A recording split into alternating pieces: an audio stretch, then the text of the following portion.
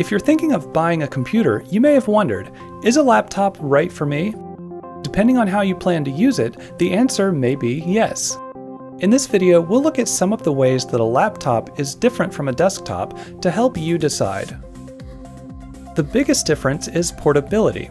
Laptops have to be small and light so that you can pick them up and take them with you. Since all of the basic parts are built in, setting up a laptop is as easy as opening it. The downside is that the monitor is usually smaller than a desktop monitor, so you'll have less screen space. Another important difference is that laptops use a battery. The battery can provide power to the laptop when you're on the go, and it will recharge whenever it's plugged in. An added benefit of having a battery is if the power goes out, the battery can work as a backup power source. Instead of a mouse, laptops usually have a built-in touchpad, also known as a trackpad. You can control the pointer on the screen by using a drawing motion with your finger.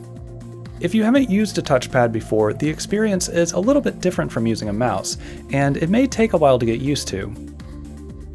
If you're buying a desktop computer, you can mix and match almost any monitor, keyboard, and mouse that you want.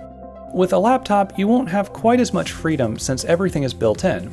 However, if you want to have the best of both worlds, you can use your laptop's ports to connect a separate monitor, keyboard, and mouse, basically turning your laptop into a desktop. And of course, whenever you want to, you can simply disconnect everything and take your laptop with you.